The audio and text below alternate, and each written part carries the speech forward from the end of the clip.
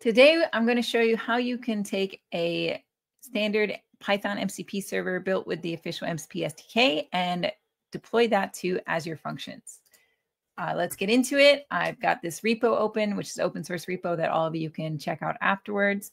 And it's got the classic weather.py MCP MCP server example from the docs. So here you can see we're using that fast MCP class to set up the server.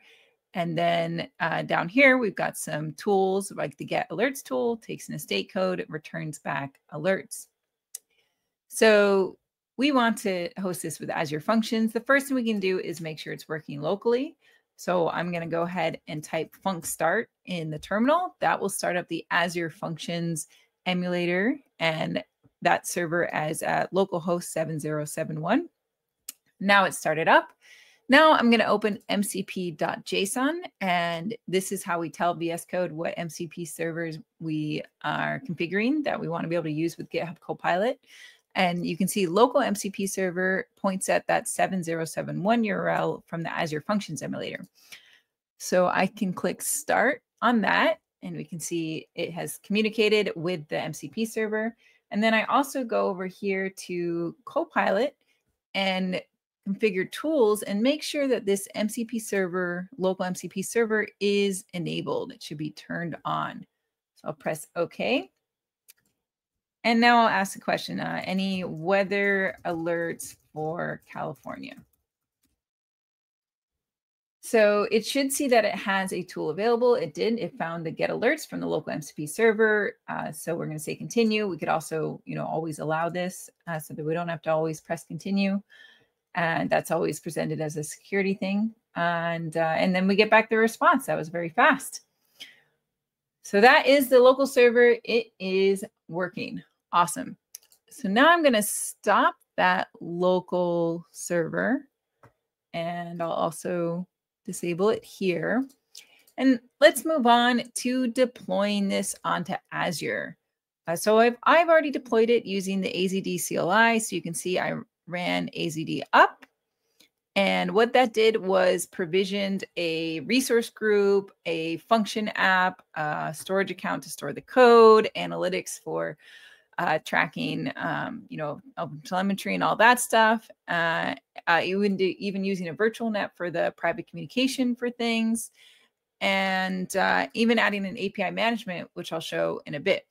So all of this has been provisioned, and we get the endpoint in the end of the Functions app. So that is deployed there already. It only takes a few minutes to do it, but I did it before just to save time.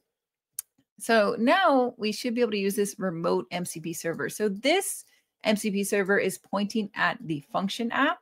So this function app does require a function key authentication. So we can pass that in with the X functions key header here.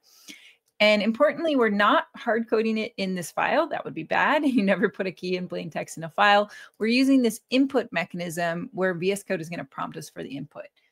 So let's just go ahead and try starting the server, and we should get the prompt. So start, and it's prompting for the name. Let's see, I did this earlier, so it actually already has the name in there, but we can get it from the output. And then the key. So the key is, we can get that from the portal, from the app key page. So I'm copy and paste that. And then you can see it actually fills it in the mcp.json. So we can see, oh, okay, this is the value of that. And then since this input is marked as a password, it blanks it out. But we can see that it does exist. It is specified. So that server is now running. So we're going to go over to our tools, and this time enable the remote MCP server, press OK, and then say, okay, any weather alerts for Texas. The hope is that this time it's going to use the remote MCP server, and it did. You can see that right there, remote MCP server. I'm going to continue with that call. And it's making the call, it's getting the response. You can expand this, see the response, and then see how Copilot shows it. And there we go. So we got back the response, and that worked. Now, that's awesome that worked. But you may not want to be, passing around functions keys to enable people to use your servers. So the next option is actually to use proper MCP authorization instead, following the MCP spec. So let's go and stop this server, and I'll make a new chat here. And so this next option is the one that has the APIM on top, the API Management Gateway on top.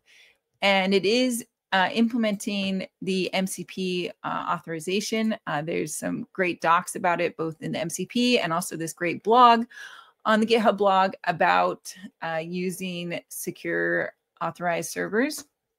So the APIM gateway is implementing that spec. So this one also needs a little bit of configuration, just the name. So let's start this, and we can get the name from the AZD output, and that's correct. So now the name is filled in, and I'm going to stop this, restart it, and looks like in this case, I'm going to disconnect account. I already authenticated earlier when I was testing this out. So let me go ahead and disconnect the account and then start it so I can show you the full configuration. So when I press start, you can see here it says the MCP server wants to authenticate to Microsoft. So I'm going to say allow and select my account. So that's what we want to see, is that it's actually doing a user login flow where it's getting permission from me that, to authorize with this server. So that's what you should expect to see when you do this, when you connect for the first time. On subsequent times, it will already be connected to the account. So you have to explicitly disconnect it like I did in these options here. But on the first time, you'll get prompted to, do that OAuth authentication. So that's now running. So let's go over to our tools and enable that APIM server and only the APIM server and do another request. So any weather alerts for New York. Okay, so this time it's going to hit up remote MCP server APIM. And let's see if it's going to get the alerts this time. There we go. We got back the alerts. So this is awesome, right? We're able to connect to the server and just do an Entra login and OAuth login and not have to pass in this key. So when you're, when you're actually, actually deploy it and you share this with your users, you can just be using the APIM URL and not use this function URL at all. So that you don't have to be passing around functions keys, which, has certainly security risks with it. So this is really cool. And now you can see it all working. Please go and try it out yourself. Please give us any feedback. Let us know how it's working for you, if you have any questions, and if there's any way we can make it better for you. Thanks, everyone. Bye.